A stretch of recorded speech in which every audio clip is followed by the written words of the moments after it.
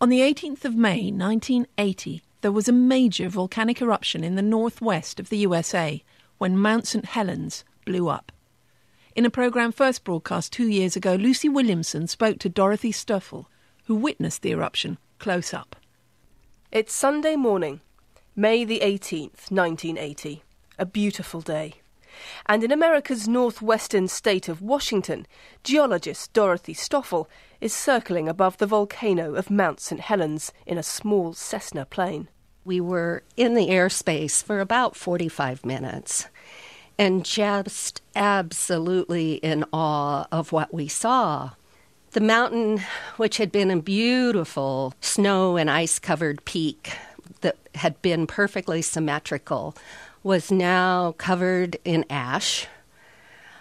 But I was thinking to myself, it was such a serene Sunday morning that the mountain had become dormant, and I felt a sense of disappointment.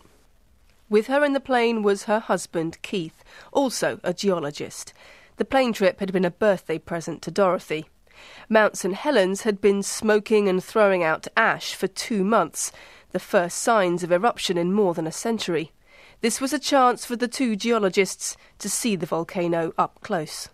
What was striking for us, the mountain had bulged on the north side. Some folks said it looked like the pregnant volcano.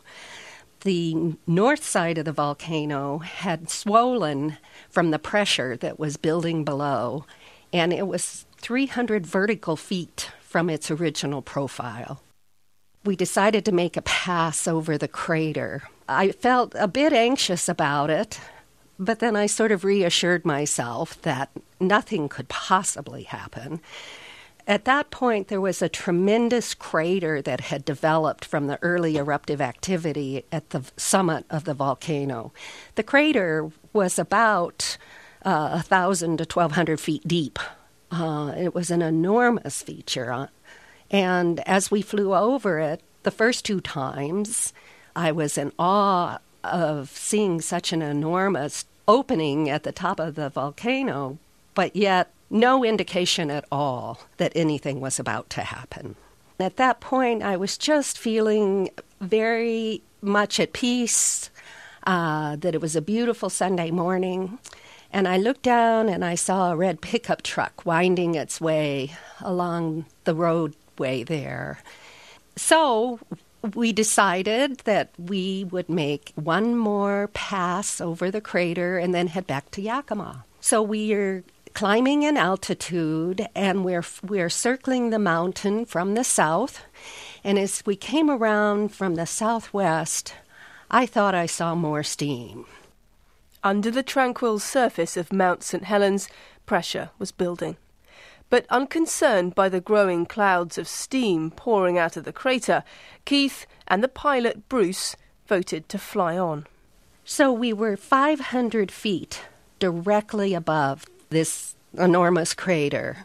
All of a sudden, we saw the glacier that was perched on the south crater wall, the ice falling into the crater. And that was a pretty dramatic sight, we thought. And I got excited, and I snapped a couple of slides, and I took pictures of the ice fall into the crater. Just as I snapped the second picture, this enormous fracture opened up that was several miles in length. It was as though the volcano were being sliced in half. And what was totally bizarre is that the whole north half of the mountain began to vibrate and churn. And just as quickly as we recognized what was happening, the whole north half of the volcano beneath our feet began to fall away. It was such a dramatic sight for us, but I immediately thought to myself, something this huge for a whole mountain to fall apart like this means this is the big eruption, and here we are, 500 feet above. The pilot, not really recognizing the significance of where we were and what was happening, calmly said, "Take some pictures." So he tipped the wing of the plane so we could look down.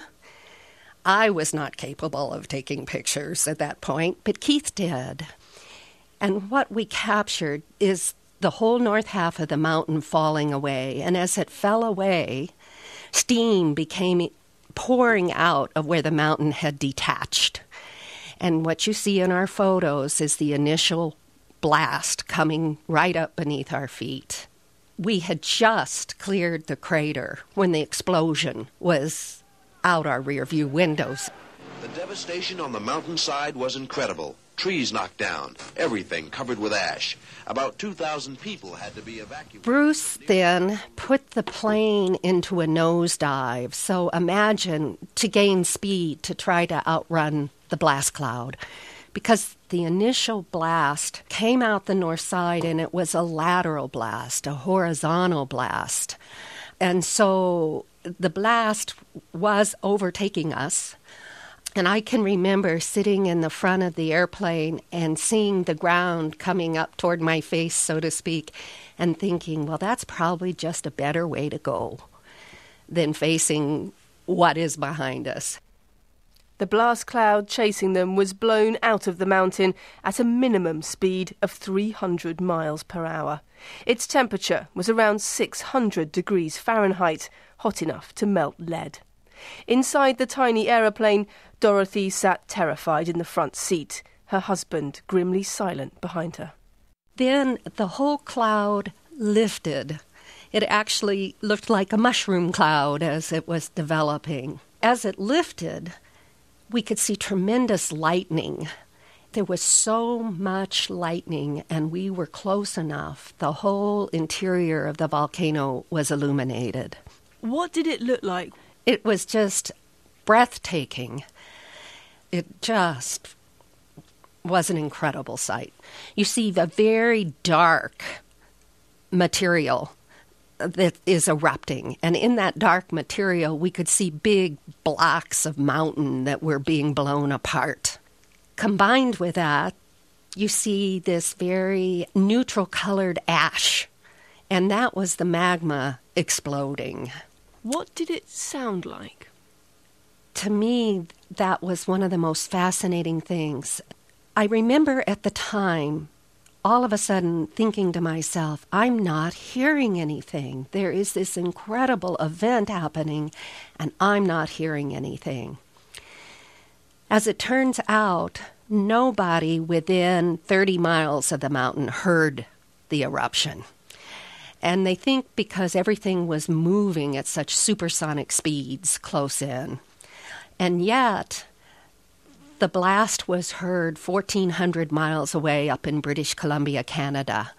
Actually, they picked up the shock wave from the explosion in New York that afternoon on seismographs. The bizarreness of watching this incredible explosion, and it was like a silent film before my eyes. 57 people were killed in the silence of that eruption on Sunday morning. Remarkably, all the nearby population centres were spared. Nowadays, the activity at Mount St Helens is monitored by 24-hour cameras, beaming out pictures of its snow-capped winter peaks, and, on clear nights, the hot lava dome glowing deep inside its giant crater.